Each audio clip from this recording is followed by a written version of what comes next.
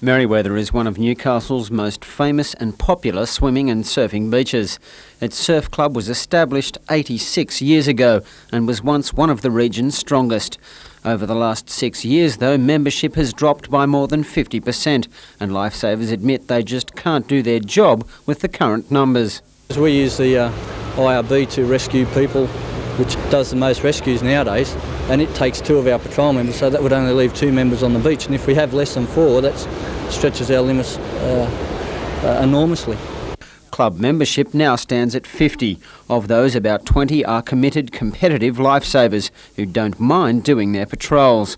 But they too might be forced elsewhere if the Surf Life Saving Association decides to penalise the club for not providing the required manpower. We could in fact be banned from competition and have to make up patrol hours to fulfil their requirements as a punishment for not doing what's expected of us. An advertising campaign is trying to entice people back into the surf life saving movement, and the Merewether Club will hold a crisis meeting on Sunday.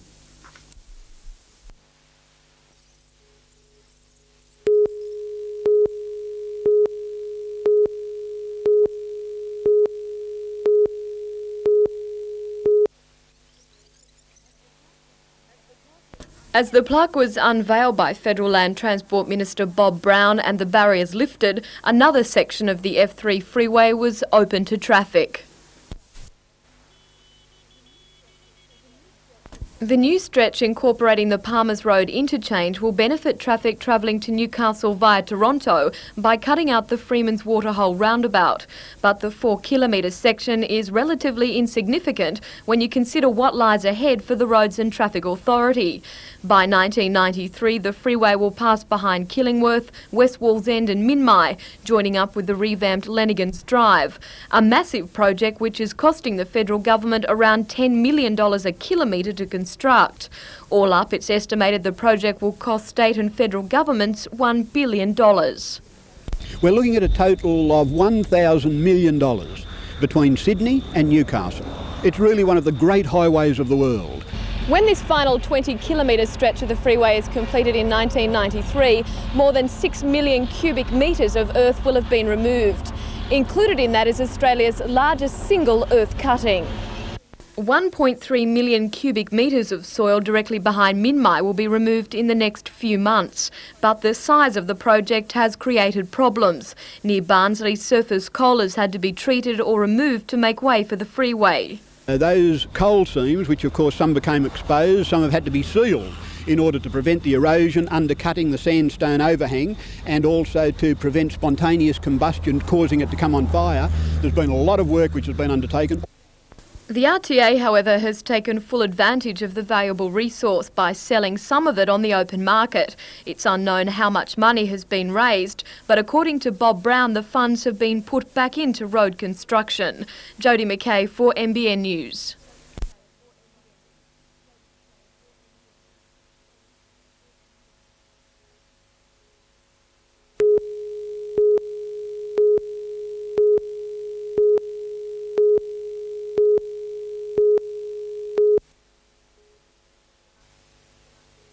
In tonight's NBN News, a further section of the Sydney to Newcastle freeway open to traffic. But the 4-kilometre section is relatively insignificant when you consider what lies ahead for the Roads and Traffic Authority.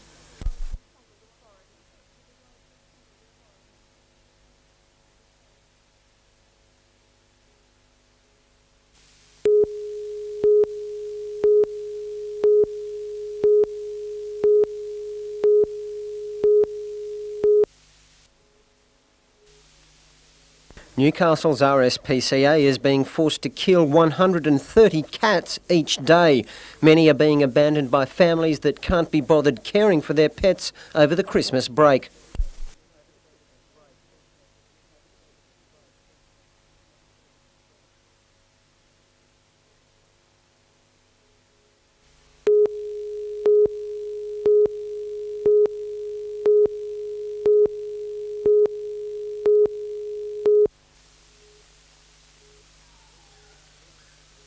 These 8-week-old kittens are perfectly healthy, but unless they find a home, they'll be dead within days.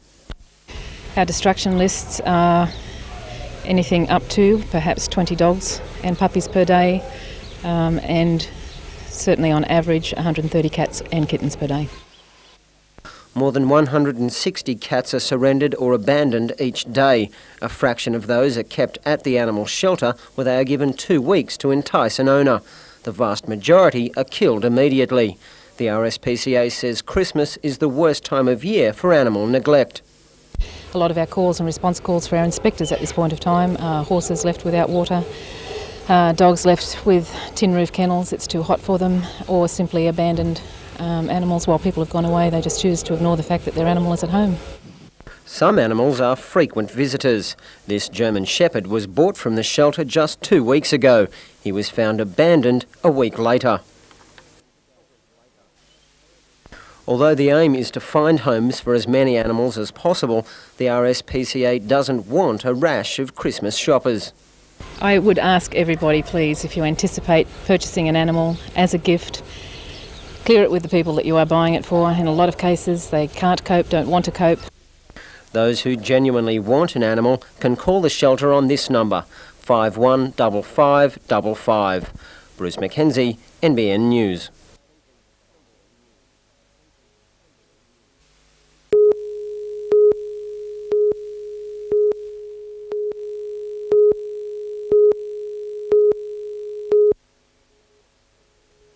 The Surfest post-mortem was held at the Newcastle Chamber of Commerce. The general consensus was that although the contest was a success, changes will have to be made. And that is a festival for Newcastle involving a hell of a lot more activities than just the surfing. The international surfing event would be the jewel in the crown of this festival, and if the organising committee can achieve that, then we're off and running for 91 or 92. The most likely scenario is a contest in March 1992. The BHP Steel International would open the world circuit and be part of a stronger Australian leg of the professional tour. It gives us a lot more lead time to get the sponsorship and promotional package together, and it also fits in with a proposal of the world body that the Australian Grand Slam leg be concentrated in March, April, and that there be no spring leg in Australia.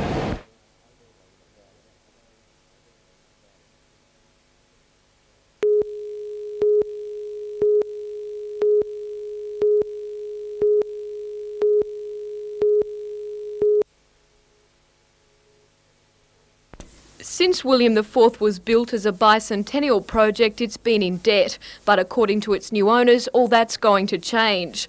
Port Stephens and Newcastle councils have each pledged $100,000 to Westpac to secure the ship's future.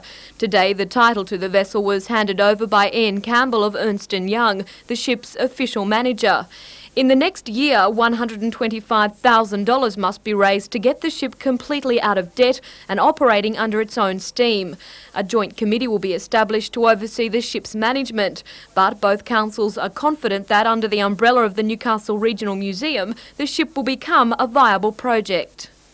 Well, it doesn't have the massive debt that's caused by interest payments having to be made. And the amount of money to run it without that interest debt can be earned by the vessel from a week-to-week, month-to-month basis.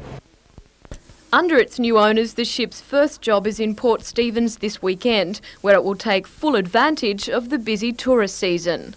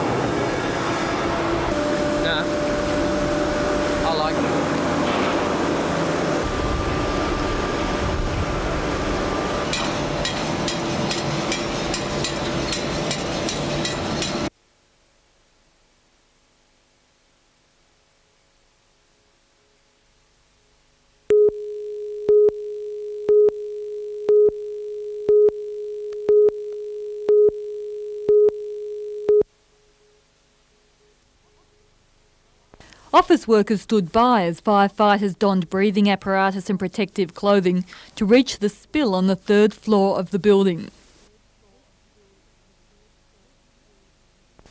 The emergency centred on a malfunctioning photocopying machine, which was leaking highly concentrated liquid ammonia, a chemical which is extremely poisonous. Concerns were held for office workers above the spill, as ammonia fumes are lighter than air and thus tend to rise. Firefighters neutralised the chemical with soda ash, and the remainder of a 20-litre drum of the substance was removed and destroyed.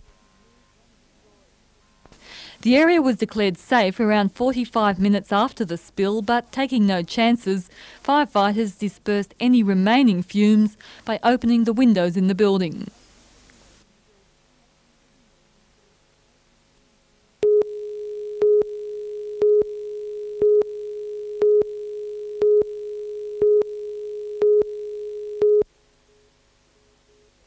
Detectives are concerned by the intensity of the attack on an 18-year-old girl outside her home on Helen Street late on Monday night. The girl was attacked from behind by a man who was lying in wait for her. He used her belt to choke her, but on the verge of blacking out, she managed to scratch his face, leaving what police hope will be easily identifiable wounds. She's also given police a good description of the attacker. He was in his late 20s with dark curly hair and a moustache. He's about 183 centimetres tall and of medium build. Anyone recognising the man is asked to call Newcastle Police Station on 290 999. Repeating that number, 290 999.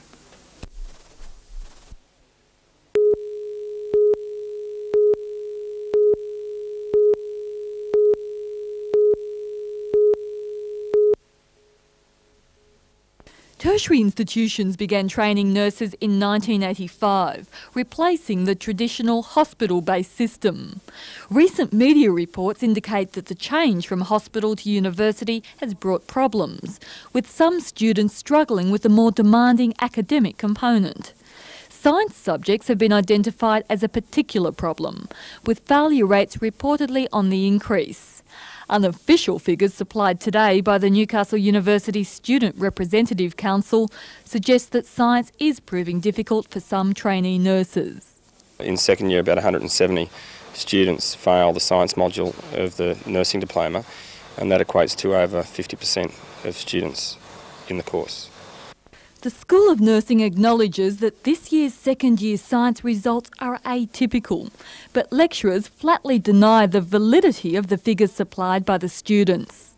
Well, second year may be a little bit higher at the moment, but of course, as we've indicated, this is purely hypothetical because results have not yet been formalised, and until they're ratified, obviously nothing is available.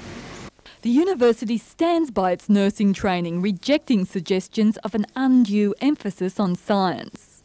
I believe that one of the purposes of moving nursing education into the tertiary sector was to educate the nurses and to give them this sort of strong, comprehensive academic foundation for their nursing care, so that they would leave this tertiary institution as professionals, health professionals, equal to all the other health professionals with whom they will be working when they are out there in the health setting.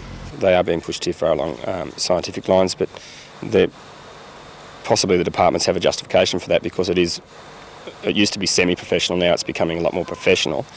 Despite the denials by academic staff, the Students' Council insists its information on this year's failure rate in science modules is close to the truth. Due to delays caused by academic bans, the official results will not be available until next month. Leslie Robinson, NBN News.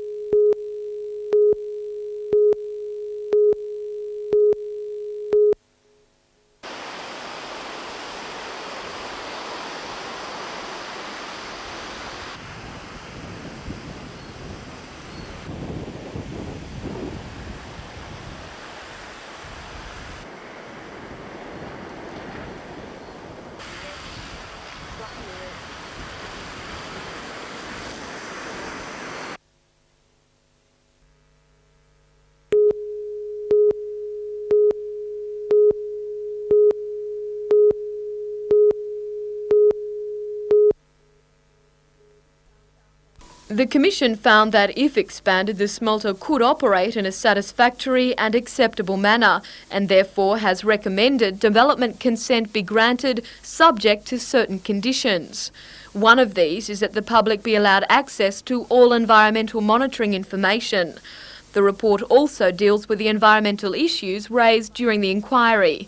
In response to concerns about air pollution, the Commission found that sulphur dioxide emissions from the expanded smelter would have minimal impact on air quality, and that the smelter can operate without adverse effects on water quality in the Tomago sandbeds and Hunter River. It does, though, recommend that additional monitoring be undertaken by the company. In respect to waste, the Commission believes there is sufficient capacity at the Wallaroo site to handle the increase in non-hazardous waste which will be generated. Tomago, however, is to devise new techniques to deal with waste currently held on site. All in all, the report is favourable, stating that during construction of the third potline, up to 1,500 extra workers will be employed, with almost 300 permanent positions created. Production will increase by 75% to 420,000 tonnes of aluminium per year, most of which will be exported to Asia.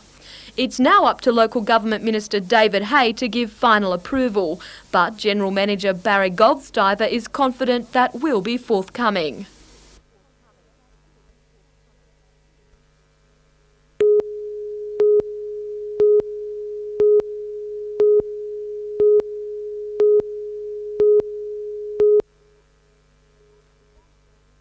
The bombshell was dropped at midday, just 2 hours after Carrington Slipway's Managing Director Don Laverick was told the Commonwealth Bank was foreclosing.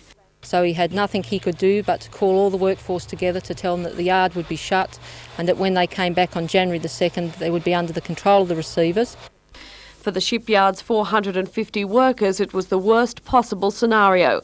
Just 4 days before Christmas, Mary McGill of the Amalgamated Metalworkers Union says there's no guarantee when the shipyard reopens on January 2nd under the control of receivers Price Waterhouse, there will be jobs for the workers to return to.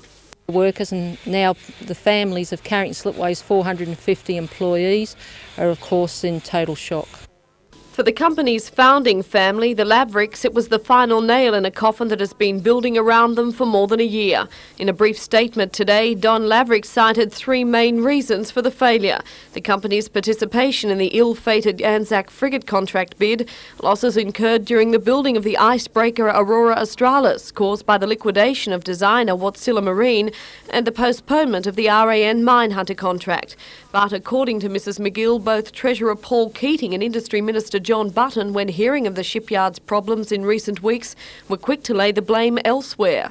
They have claimed that they believe the problems were behind bad management, but now we also believe that this would come as a shock to both the federal government and ourselves as far as the receiver moving in.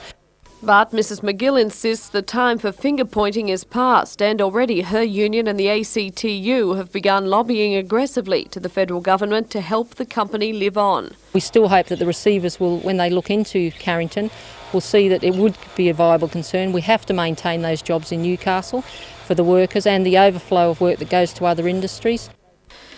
A major factor in the workers' favour, the still uncompleted ANL vessel Sea Road Tamar. The $36 million ship is still 4 months away from completion.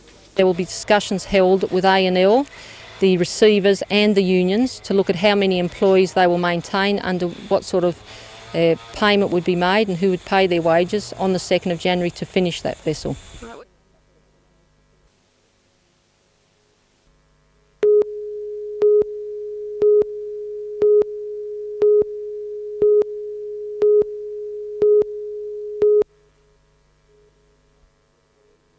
With police in hot pursuit, the car left the road, turning sharply into heavy scrub where it crashed into a stand of trees. The stolen vehicle was spotted heading north on the Wangi Road, apparently doubling back along the western side of the lake after the robbery of the Nordsworth post office at about midday.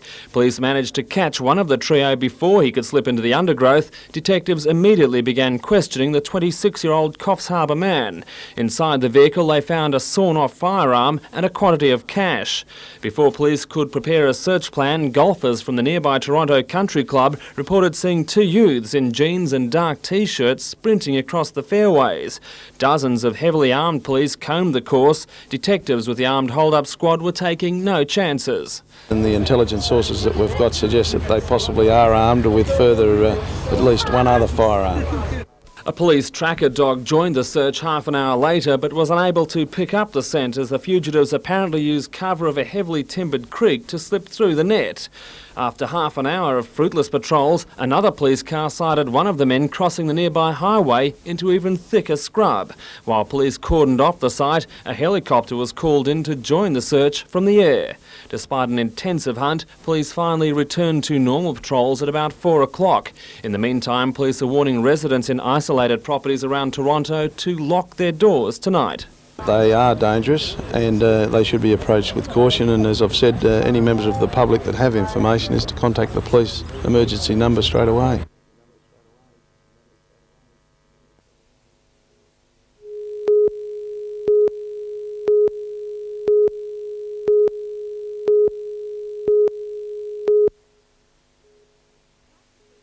Patches of oil were noticed on Redhead Beach last night, but it wasn't until this morning that the extent of the spill became known.